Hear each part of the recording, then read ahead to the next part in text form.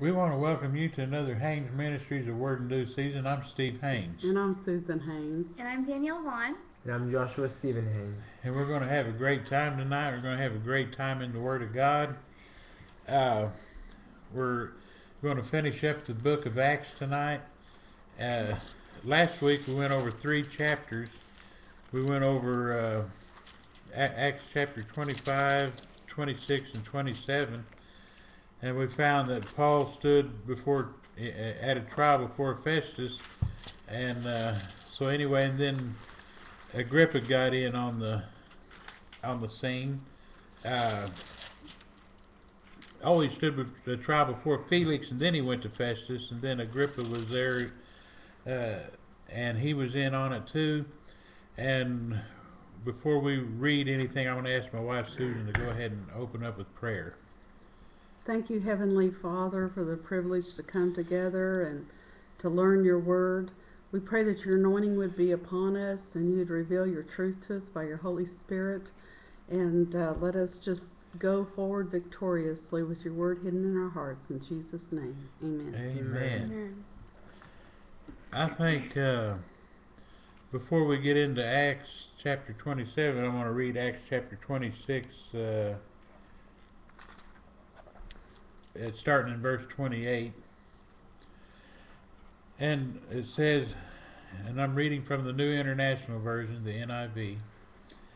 It says, Then Agrippa said to Paul, Do you think that in such a short time you can persuade me to be a Christian? Paul replied, Short time or long, I pray God that not only you, but all who are listening to me today, listening to me today may become what I am except for these chains. The king rose, and with him the governor and Bernice and those sitting with them. They left the room, and while talking with one another, they said, This man is not doing anything that deserves death or imprisonment. Agrippa said to Festus, This man could have been set free if he had not appealed to Caesar. And I think Paul knew deep down he could persuade and get it, could have gotten out of all that, but he knew that Jesus wanted to send him to Rome. That's right. And to Rome was where he was going to go. He was, just bent on doing God's will and doing what he knew Jesus wanted him to do. And so he didn't want to be set free. He didn't want to be acquitted. He wanted to go on to Rome. And he knew that was his way to go. And we're getting ready to start in Acts chapter 27. In verse 1, it says, When it was decided that we would sail for Italy, Paul and some other prisoners were handed over to a centurion named Julius, who belonged to the imperial regiment. We boarded a ship from Andromedium, about to sail for ports along the coast of the province of Asia. And we put out to sea. Aristarchus, a Macedonian from Thessalonica, was with us. The next day we landed at Sidon, and Julius, in kindness to Paul, allowed him to go to his friends so that they might provide for his needs. May I interrupt just a second here? And, be sure when you're reading your Bible, you look at the little maps. My Bible has it right nearby, but some you have to look in the back. And make sure, at least later, you go back and trace Paul's routes. Sometimes they'll have them traced for you, but look at these cities that we're reading here and the different places, the route. To me, it comes together much better if you can actually see it on the map.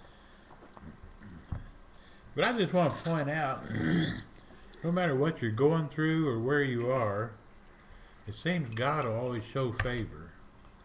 Just like when Joseph was in prison, he had favor with the guards. And here Paul's in chains, and he's found favor with the guards.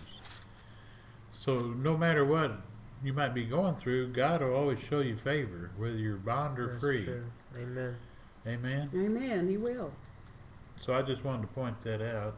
I like that. And anyway, in verse 4, Acts 27:4 it says, "From there we put out to sea again and passed to the lee of Cyprus because the winds were against us. When we had sailed across the open sea off the coast of Cilicia and Pamphylia, we landed at Myra in Lycia.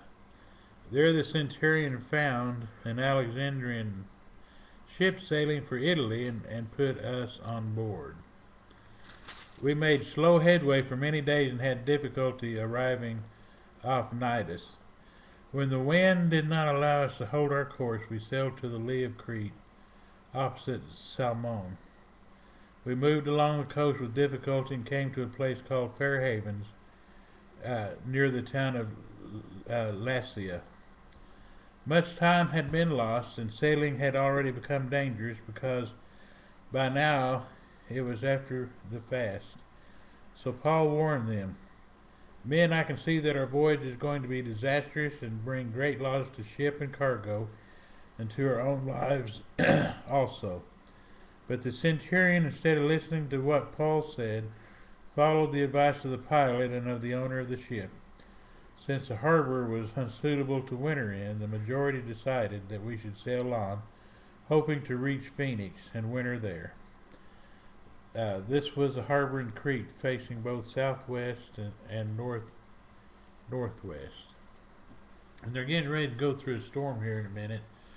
I believe Paul was being led by the Holy Spirit when he advised not to sail. Yes. But you know, these guys aren't going to listen to him. They're going to listen to the pilot. They're going to listen to the owner of the ship. You know. Yeah, they didn't know Paul very well. Yeah, so. they didn't know Paul very well. But did anybody have anything to say or?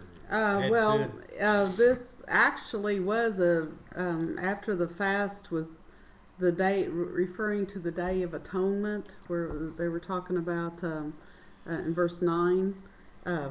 It was after the Day of Atonement in late September or early October, and it was kind of getting close to the winter time that was dangerous for sailing. It was dangerous sailing weather. I guess maybe they had hurricanes and stuff around that time. Yeah. It was about to begin, and they were trying to find a better place. This is what the captain and they were trying to find a better place to pass the winter. And that's why another reason why they didn't listen to Paul. I think they didn't listen to him mostly because Paul wasn't a sailor. Paul was a tent maker. And a prisoner. And a prisoner. And even though, I mean, he was led in that, like he knew what was going to come, and he tried to tell them. Still, I mean, if you heard somebody who had never had any experience with whatever it is your job is, and they say, well, you shouldn't do that, this might happen, even though you were led by the Spirit to say that, they're not going to be very quick to say, oh, well, thanks, I just won't do what I've been doing my whole life. So, I mean, I can understand that, but something else that I'd like to point out is the fact that they're sailing. And whenever we think of boats going places, we think, well, why is it hard to go through there? Was the wind just so strong that it was keeping you from going? But, I mean, that's how they went, is through the wind. Yeah. Because it says they sailed. I mean, they didn't just take a boat out to the sea, and they don't have oars to move a large ship full of prisoners and things like that. Like, or at least any, like, I don't know. I think of, whenever I think of, like, I don't know, soldiers back in that time period, or at least in Viking time period, I think of them in the rowboats with their 40 paddles and 2 guys per paddle, and they're all going in sync and everything like that. But they didn't have that. This wasn't this kind of boat. And so, I mean, I just wanted to point out that that's why it's treacherous for them where they are, because they're hardly moving since there's no wind. Yeah. And, I mean, it takes a little bit of wind to move a ginormous boat. Yeah. And they didn't have a small boat. But I just wanted to point that out, that Bless you. that's what they're on. That's why it's so treacherous. And back then, being said that it's a sailboat, the reason why they didn't want to they probably don't want to get stuck out there without any wind. Supplies are short. You can't just keep on hoarding supplies. I mean, they didn't really have any kind of refrigeration or anything like that back then.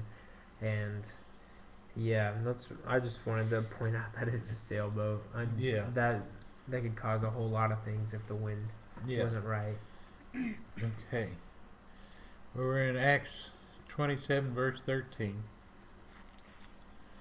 It says, when a gentle south wind began to blow, they thought they had obtained what they wanted. So they weighed anchor and sailed along the shore of Crete. Before very long, a wind of hurricane force, called the northeaster, swept down from the island. The ship was caught by the storm and could not head into the wind. So we, there's that word we, that means Luke is with them. So we gave way to it and were driven along. As we passed to the lee of the small island called Cauda, we were hardly able to make the lifeboat secure. When the men had hoisted it aboard, they passed ropes under the ship itself to hold it together, fearing they would run aground on the sandbars of Syrtis. They lowered the sea anchor and let the ship be driven along. We took such a violent battering from the storm that the next day they began to throw the cargo overboard. On the third day they threw the ship's tackle overboard with their own hands. But neither sun nor stars appeared for many days, and the storm continued raging. We finally gave up all hope of being saved.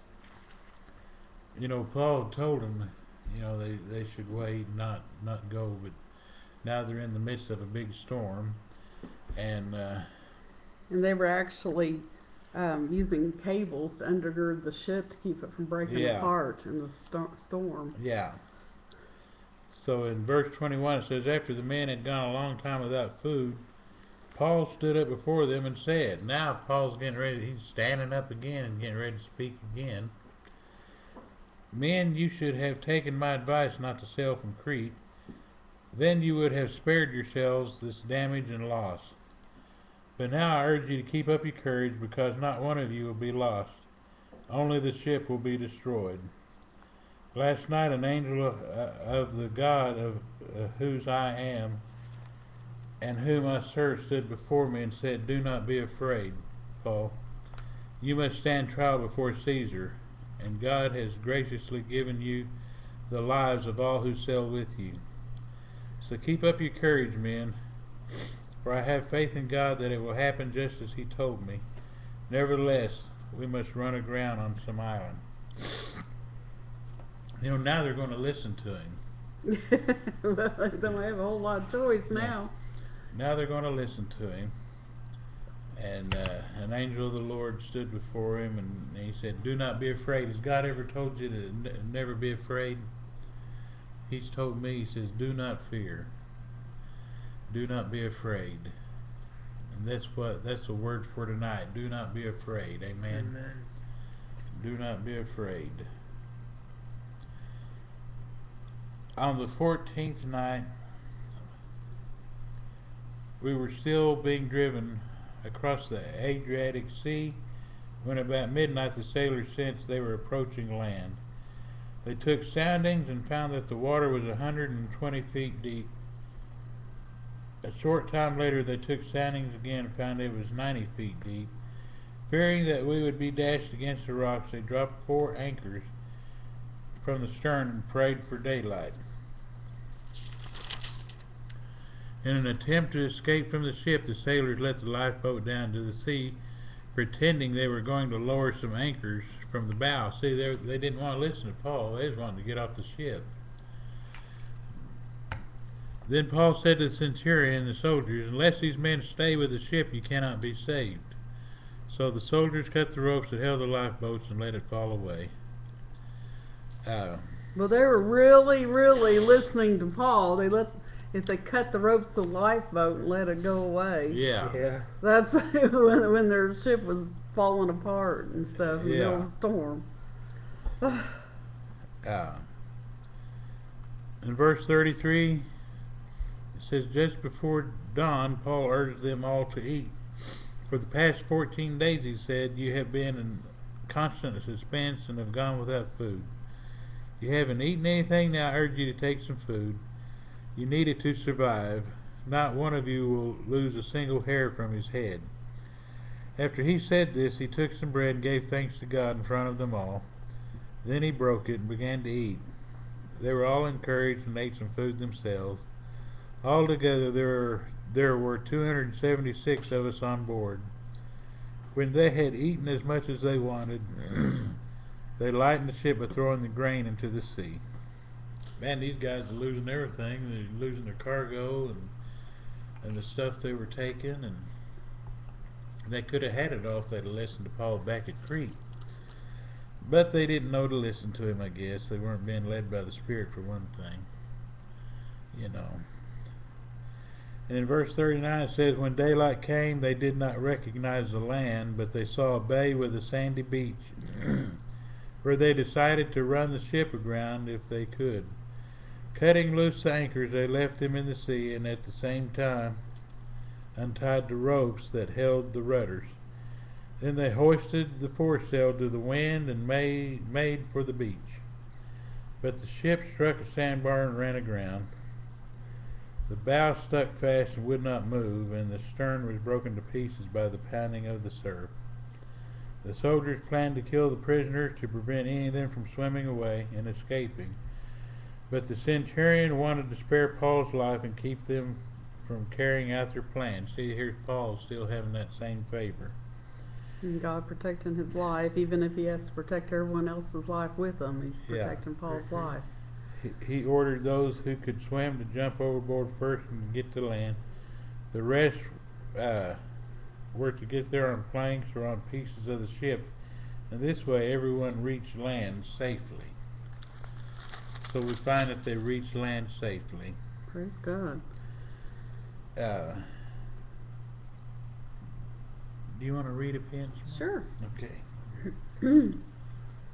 I just wanted to say that I like how Paul really did have favor. I mean, the centurion that heard the soldiers' plans to not let the prisoners have the opportunity to escape by killing them all, he was like, oh, well, that's no good. I can't have Paul die. I mean, Paul didn't even say anything to him like, make sure they're not plotting this. He just kind of took it upon himself to come up with a different plan, and kept them from carrying out their own. So I like that. And maybe that was some kind of military strategy. Maybe they did stuff like that in those days. If a shipwreck happened and there was prisoners, maybe that's something they did. They killed the prisoners so no one could escape. I don't know. It's very possible. Maybe they were planning on saying that they just died at sea because they couldn't swim or something like that. I don't know. Oh, they'd have gotten out of it one way or another. Yeah. That's true. Okay, in chapter 28, verse 1. Now, when they had escaped, they then found out that the island was called Malta. And the natives showed us unusual kindness, for they kindled a fire and made us all welcome because of the rain that was falling and because of the cold. But when Paul had gathered a bundle of sticks and laid them on the fire, a viper came out because of the heat and fastened on his hand. So when the natives saw the creature hanging from his hand, they said to one another, no doubt this man is a murderer, whom though he has escaped the sea, yet justice does not allow to live. But he shook off the creature into the fire and suffered no harm. However, they were expecting that he would swell up or suddenly fall down dead. But after they had looked for a long time and saw no harm came to him, they changed their minds and said he was a god. Isn't that how fickle people are in human nature? Yeah, well, I mean, they don't know anything else. They're probably thinking, this man just survived when nobody else ever has from that snake's bite. Yeah. Something that I like about this that I guess I overread. Because, I mean, whenever I read anything, I like to picture a story. I like to picture how it's happening. And I guess how I pictured this before, because it says that he was getting a bundle of sticks for the fire, and he put it on there, and then because of the heat, the snake jumped out. I was always thinking that the snake was hiding near the fire, or the snake was hiding further back, like over in the bush or something, and came out of nowhere. But then I realized the snake came out of the bundle of sticks that he just threw on the fire. I mean, I figure everybody else probably noticed that, but I never have. So I just like that little, I guess, that picture in my mind of Paul taking a big bundle of sticks that he just gathered up so everybody can stay warm. And snake didn't wake up. Yeah, the snake didn't do anything, and all of a sudden he threw it on the fire, and the snake gets mad, so it bites him. And I just think it's awesome that the snake didn't bite him before he got to the fire. It could have woken up, but for some reason it was just chilling in that little bundle of sticks being carried from his home. Or maybe he was just hanging out with a bunch of sticks that day. I don't know. But I just think that it's kind of crazy that Paul didn't get bitten before, but it was whenever he was in front of everybody to be able to see what God had done. Well, And that's true. So, I mean, it's all about the timing. I think it's You're right. kind of crazy that the snake didn't bite him before. Yeah. Before Yeah, he got before they there. were watching. Yeah, because otherwise it wouldn't even be in There there. wouldn't be any testimony. And I would also like, and we're all, in case someone's wondering, well, how come it didn't bother him when the snake bit him? Well, Jesus told us back in Mark chapter 16, when Jesus was giving the Great Commission, and he was talking about believers, those that have accepted Jesus as their Lord and Savior. And it says, in verse 17, it says, "And these signs will follow those who believe. In my name they will cast out demons. They will speak with new tongues." In verse 18, look what it says. "They will take up serpents. And if they drink any deadly thing, it won't hurt them." Yeah. So, I mean, that's part of the Great Commission. Doesn't mean we should go around picking up snakes on No. purpose Yeah. and have I mean, there's some churches that do that as part of their worship, but to me that's like tempting God. But to me, this shows there's a promise that God has actually given about snakes. And you know, Paul was following after God, and he just got delivered from a shipwreck. And plus he has this promise to back him up. You know, he's not going to drop down dead now. No. You know, after he Yeah. just escaped this shipwreck, you know, and God delivered him and everyone with him. But anyway, a lot of times when, well, God protects us, we were talking about how he had favor. If you look through the scriptures, you'll find scriptures regarding these things. Just like Joshua was sharing with us last week, how you know, Paul was appearing before kings and giving governors and giving a testimony. Well, that was already spoken. Jesus said that would happen. That was prophesied. You know, so whenever you see these miracles happening, there's a scripture somewhere to back it up. It's not just something that just happenstance happened. And it was in God's plan, but he has a scripture backing us up and protecting us with his promises. Amen. And look at that testimony he gave those people. Yeah. Not that he was a God, but they started paying attention to him. You know, I'm sure he shared the gospel with them too. Did you have a comment? No. Okay, and so where were we? Verse 5? Seven. Verse 7? Okay. Verse 7, Acts 28:7. "In that region there was an estate of the leading citizen of the island, whose name was Publius." Am I saying it right, or is it Publius? "Who received us and entertained us courteously for 3 days." Look at this favor. First they're out sitting around a campfire, now they're inside this guy's estate. You know, and he's entertaining them for 3 days. Let's keep in mind, it says entertained us for 3 days. Do you believe that that's talking about the entire 276 people that came from the Just ship? Paul and Just Luke. Paul. Some select few. Yeah. I mean, I'm sure he took care. They took the whole island. Said took care of them, but I don't know that all of them were inside the estate. But Paul and Luke must have been, and At the group least. that was with Yeah. them. Yeah. And probably it the- wasn't the whole group. Maybe the couldn't all stay, centurion or did the they? captain. I don't know. I was just thinking that if it was the whole group, how big must this guy's house be? But I mean, he is in a small little Yeah. part of the island. And verse 8, "And it happened that the father of Publius lay sick of fever and dysentery." You know, he might have had malaria or something. I don't know, you know. Yeah. And he lay sick of a fever and dysentery, and Paul went in to him and prayed, and he laid his hands on him and healed him. And so when this was done, the rest of those on the island who had diseases also came and were healed.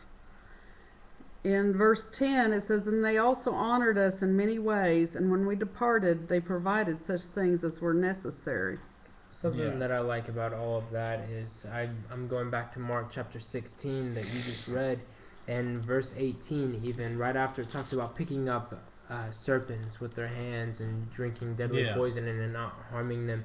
It goes right into say And they were like, they will lay their hands on the sick and they will recover. I think it's crazy the line of events that happens to Paul. First, Yeah. we talked about how even Jesus said that they will go and speak before rulers, governors, kings, Yeah. and that's almost the exact order that it happens. Yeah.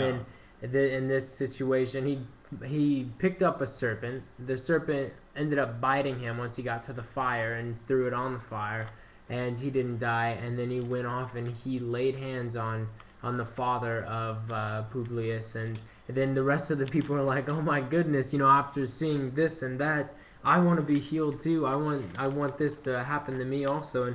And it all happened from him getting bit by a snake right on time. and as you know, this is part of sharing the gospel. Even though it doesn't say he preached the gospel, he must have shared it. Yeah. But this itself, these acts, when Jesus gave the Great Commission, it includes all this that happened to Paul. The snake, Yeah. the laying hands on the sick. This is sharing the gospel. Well. This is showing the power of God. Yeah. And it said that Paul prayed and he laid hands on them. Well, when he prayed God's word. He's sharing Yeah, the that's gospel. true. He's sharing the gospel with them. That's true. Well, you're getting ready to find out in verse 11 that they're getting ready to set out in a ship, Alexandrian ship, and that had wintered there. I mean, these guys even come up with a ship for them, I That's know. pretty awesome. And they were there for Yeah. 3 months, it says. It says after Yeah. 3 months we sailed in verse 11. What do you want me to read? It's just up to you. In verse 11 of Acts 28, it says, "After 3 months we put out to sea in a ship that had wintered in the island. It was an Alexandrian ship with the figurehead of the twin gods of Castor and Pollux. We put in at Syracuse and stayed there 3 days. From there we set sail and arrived at Rhegium. The next day the south wind came up, and on the following day we reached Puteoli. There we found some brothers who invited us to spend a week with them, and so we came to Rome. The brothers there had heard that we were coming, and they traveled as far as Forum of Appius and the 3 taverns to meet us. At the sight of these men, Paul thanked God and was encouraged. When we got to Rome, Paul was allowed to live by himself with a soldier to guard him." Look at this favor that keeps following Paul. He's allowed to live by himself, and I'm sure this guard was probably later saved after having been with Paul. Yeah, I wonder how many of people may have been saved just that were on that ship and then they were on the island. Yeah, definitely. But we're getting ready to find out Paul's preaching at Rome under guard. It says in verse 17, 3 days later he called together the leaders of the Jews. When they had assembled, Paul said to them, "My brothers, although I have done nothing against our people or against the customs of our ancestors, I was arrested in Jerusalem and handed over to the Romans.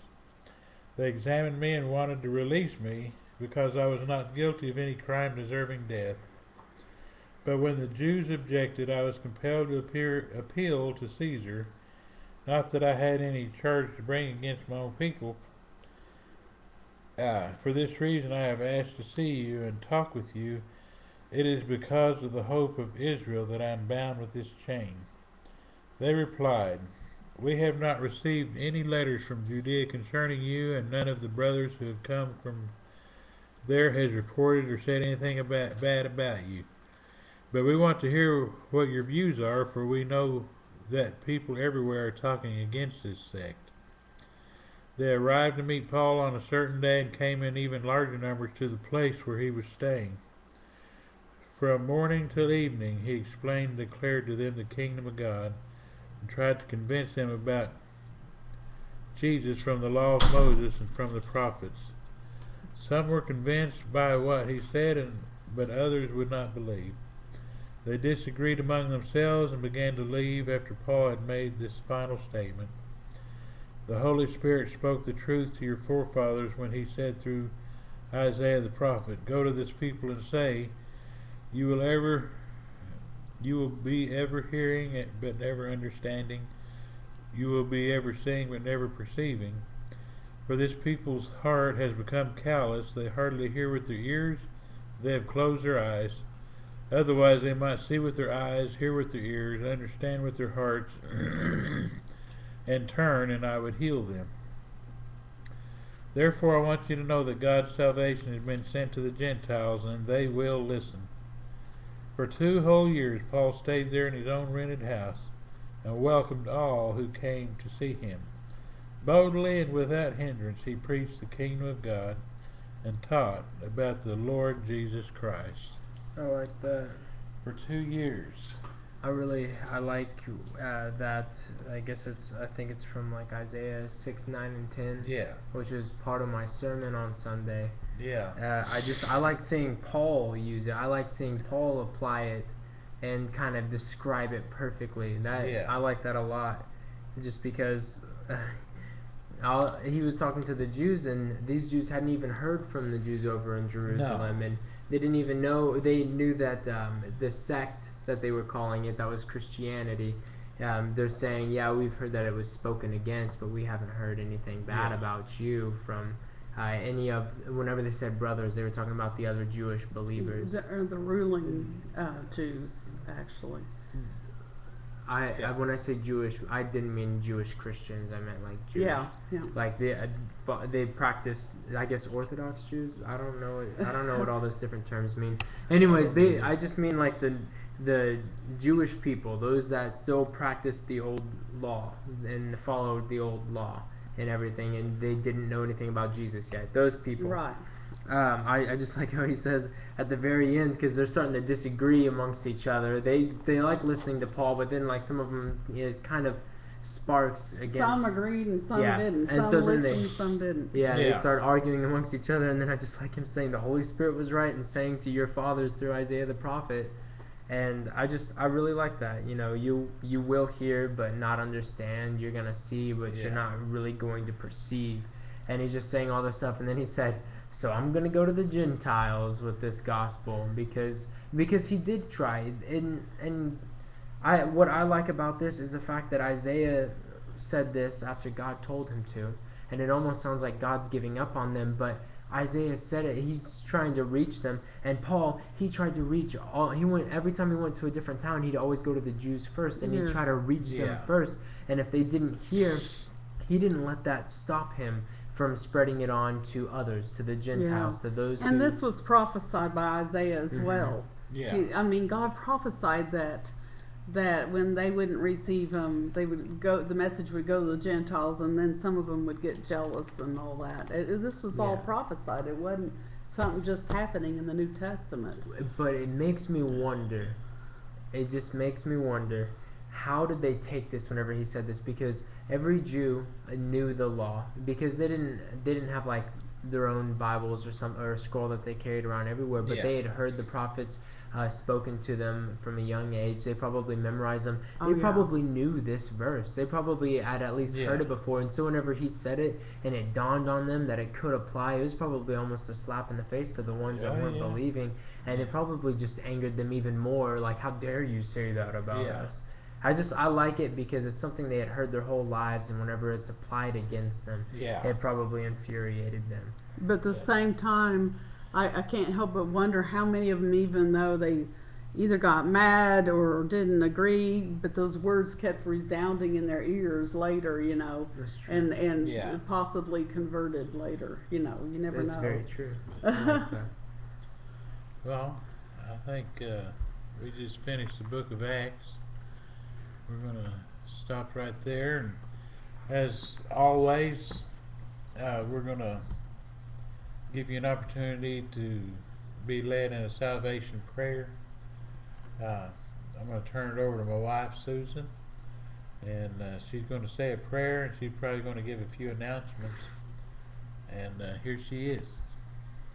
Well, thank you for joining us, and like Pastor Steve was saying, if you've never accepted Jesus as your Lord and Savior, you know, this book of Acts and this Bible, that's God's words to you. It's so exciting what God has for believers, and what we were reading in Mark chapter 16.